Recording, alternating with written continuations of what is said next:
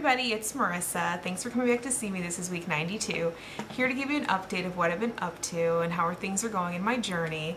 Everything's okay. Another week has come and gone. The time is flying by so quickly. I just want to give you a little recap of how things are going. I can't really complain. Everything's going okay. I'm still tracking with Weight Watchers. I'm keeping active.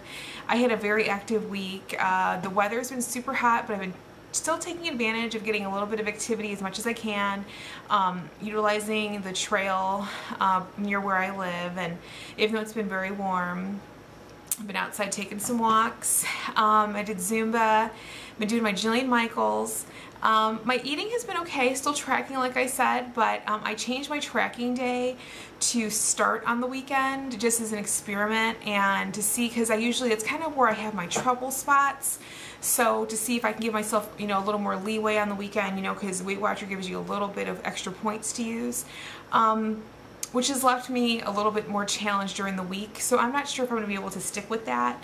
I'm just trying to find my footing and to see what works best for me. I think now heading into almost 2 years post-op, you kind of have to change your game plan a little bit. I'm also trying new foods, trying new things to eat. This week I started making myself spinach omelets for dinner. I use 1 egg, 2 egg whites, a ton of spinach, some fat-free feta cheese, and then some low-fat turkey sausage. I almost said turkey bacon. No, turkey sausage. It's a low-fat, high-protein dinner. It's very filling. It's low in points. It's low in calories, low in fat. It's a winner as far as a meal goes. Still drinking tons of water. But I can't say that I'm expecting a huge change on the scale. I'm actually kind of thinking of staying off the scale this week, simply because it's almost my time of the month and I feel okay. So, sometimes you have to judge by that. You just can't really listen to what the scale says all the time.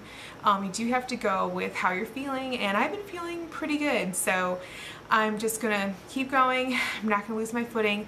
And anymore, this weight loss and the journey, I know I've said it before, but really I want to stress that it's an everyday recommitment.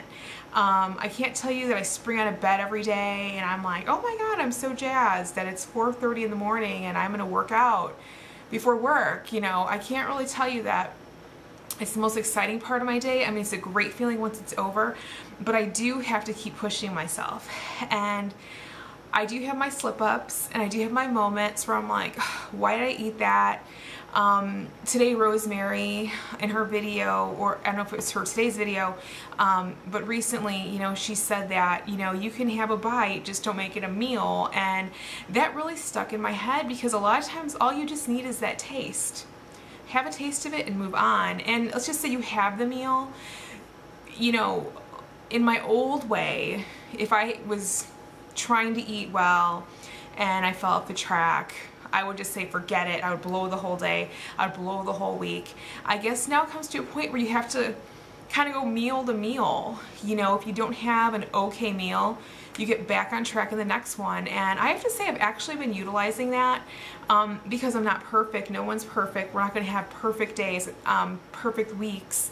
I do have days where, consistently, I wouldn't have lost 174 pounds if I didn't have some consistency, but I do have my streaks where, things are going great and then something happens and you just fall off. I kind of just reset, I drink some water, and I move on. In the next meal or the rest of my day, I kind of just go to plan. And I don't beat myself up the way I used to. I think that was really awful, the way I would kind of fall into like a self-sabotage where, if I couldn't be by the book all the time, then forget it. And I've kind of changed my thinking because this is real life. I mean, this is forever.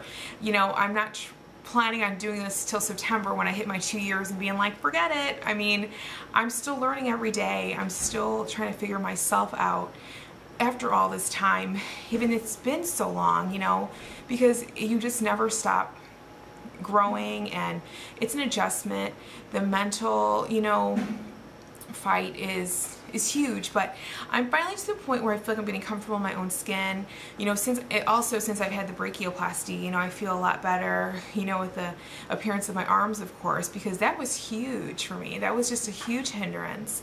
So it's still an ongoing battle, learning experience, and yeah, I'm just taking it one day at a time. That's basically it. That's all I have for today. My arms feel okay. I'm still keeping up with the scar treatment. I can't say I've been as diligent as I should be. That is my goal, to get back on track and just, you know, like I was doing it every single day. It just gets so tedious, and I've said before, I hate it.